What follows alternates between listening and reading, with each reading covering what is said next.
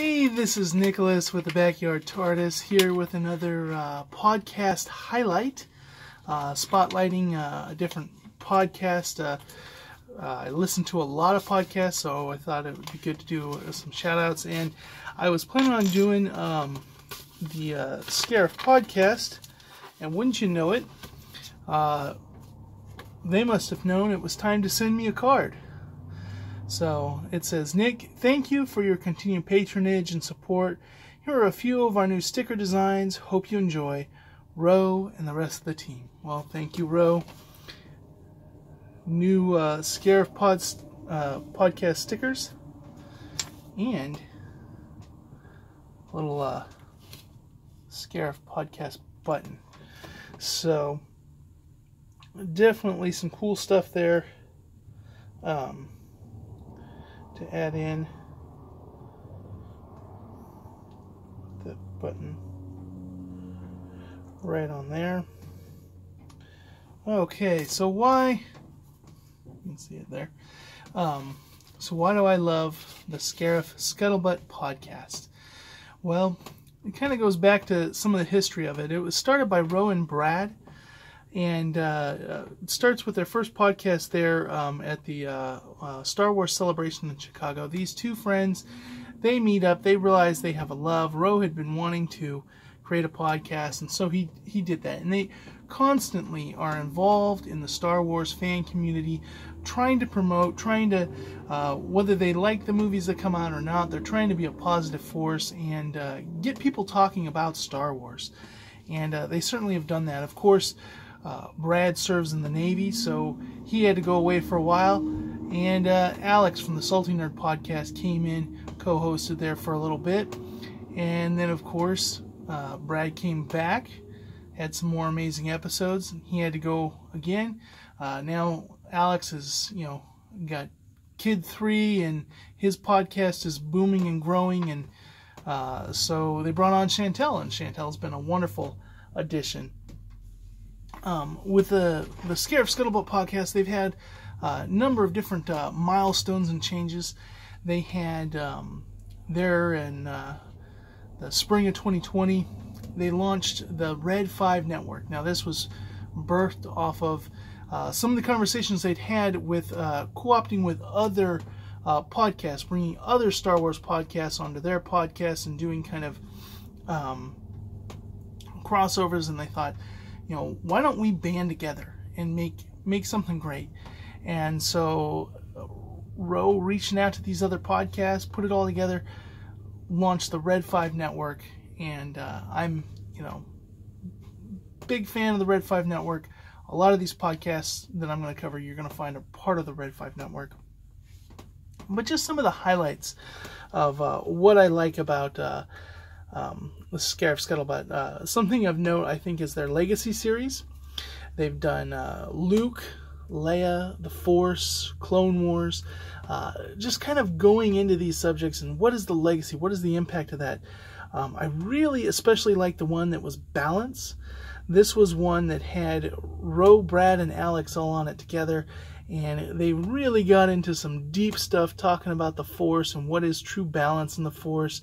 Getting into Mortis and the Bendu and all that kind of stuff. Really good, deep nerd talk.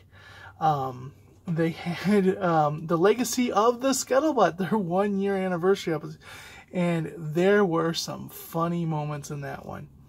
They did one of the Legacy of collecting and what Star Wars collecting. We've heard so many times Rose's story about going to get that or as I say it, the AT-AT Walker, but lost a client because he's like, I'm going the other way, I'm getting that toy. Another one, their Star Wars Inspires. They asked the community to share how Star Wars inspires them. Wonderful episodes. They've also had some amazing interviews with some people in the industry. We had from ILM, Yoshi and David. And this is really, like, I've interacted with Yoshi now a lot online, but I owe it to the Scarif Scuttlebutt podcast. That's who introduced me to these individuals and all the work that they do. And they've also had Dominic Pace on. And they've had their Scarif Con, which Dominic Pace has been going to every year, outreach, and he plays Gecko the Bounty Hunter on Mandalorian, but really fun, and he's just a great guy, friend of the Red 5 Network, but always fun to hear his. They've had the writer, novel writer Claudia Gray on to interview. I know Brad especially liked that one. And Steve Sansweet, he has the kind of Star Wars memorabilia museum.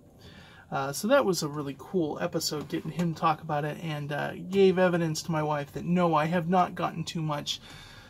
That's too much. Other ones that I thought were really good, propaganda in Star Wars. Brad went real deep on that one. It was a good episode, right up his wheelhouse. Another good topic, social issues in sci-fi. Really diving into that topic. They've had a lot of amazing crossovers with other ones. Now, as we mentioned, Alex from the Salty Nerd Podcast co-hosted for a little bit, but they've also had Jedi Temple Archives on. One of their first ones was Coruscant Radio Underground, and really they've done a lot with them back and forth. They've had Rob from the Jedi Temple Archives. The guys from Conversations have cracked it up with the Scuttlebuddies. So just a lot of amazing things that have come out of this, and of course the Red 5 Network is born from this. Now, of course, earlier this year they kind of rebranded. They decided, well, we're not tired of Star Wars, but we want to be able to talk about other things, because there's other movies, there's Marvel movies, there's different things going on in nerdom. We want to talk about them too. So, they just, not just Star Wars, they're all nerd topics. With that came their Quick Cut series. Oh, sorry. It's me, no editing. So their Quick Cut series, and this is where they take 3 questions from the fans for topics. And they just kind of do a boom, boom, boom, 3 quick, and these have been fun and have been part of when Chantel came on, and really got to see her shine in some of these. So definitely go give the Scarif Scuttlebutt Podcast check out, and remember, it is always sunny at Scarif, except for when it's a little shady. All right. Have a good day. Tell me your favorite Scarif podcast episode, or if you have another podcast that you are really into, let me know. Chances are I probably listen to it. All right. Have a good day.